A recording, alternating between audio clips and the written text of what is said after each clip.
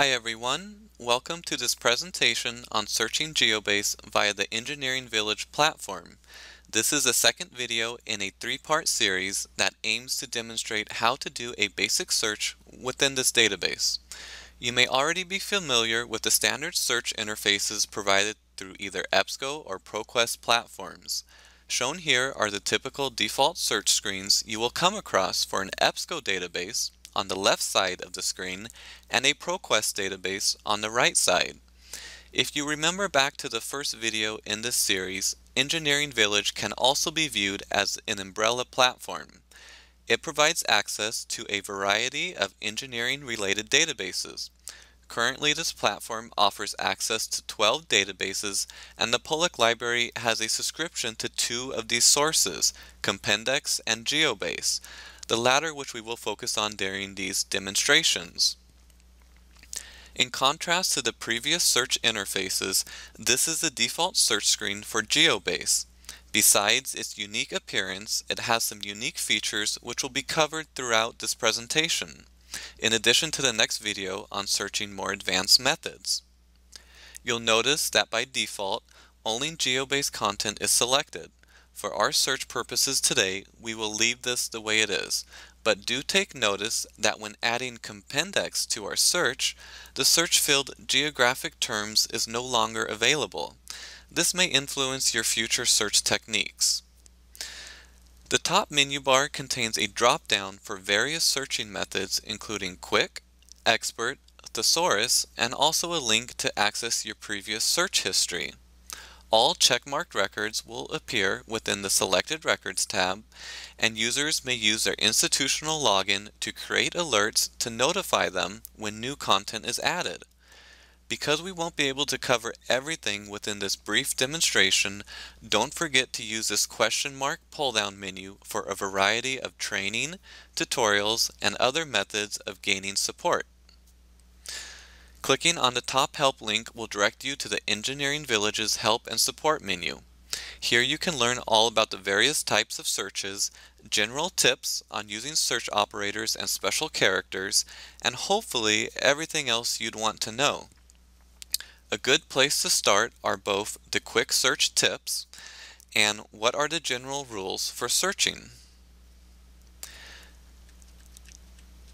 To perform a basic search, you will begin at the home screen, and by clicking on the top menu button for search, you will want to then select the drop-down option for quick. Note that this is already the default option for searching.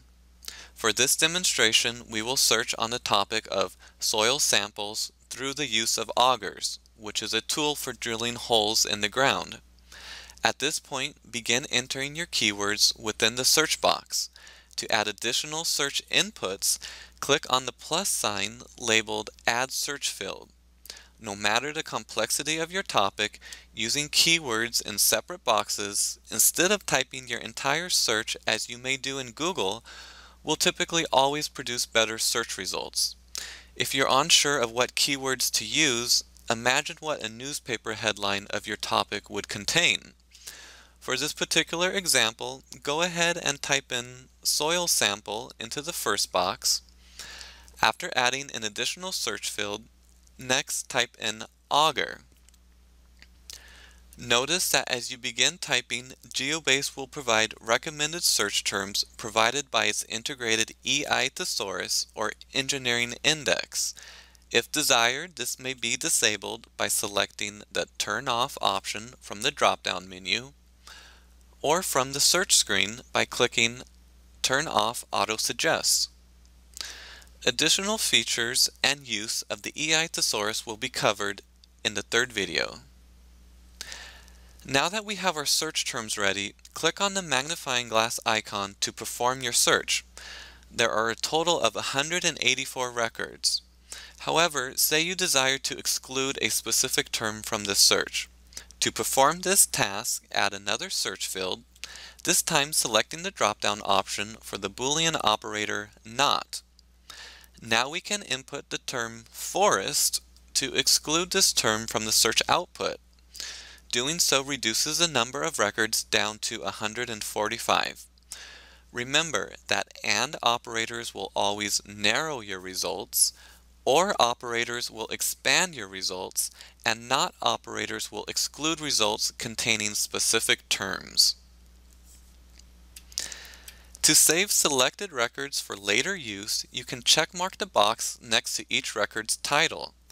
Doing so will add these items to your Selected Records tab, which may be accessed at the top of the screen.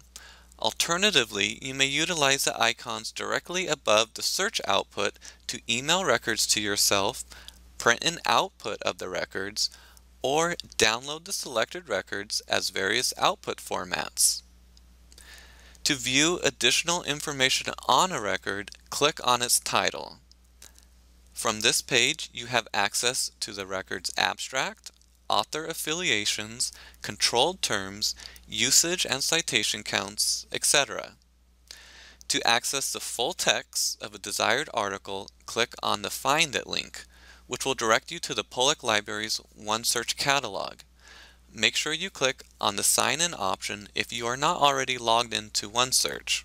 And lastly, if the full text is available, follow the provided links located under Online Access. In the next video, we will cover finding information based on a geographical location, advanced searching using the thesaurus search, how to make use of the auto-stimming feature, and additional methods to refine your results.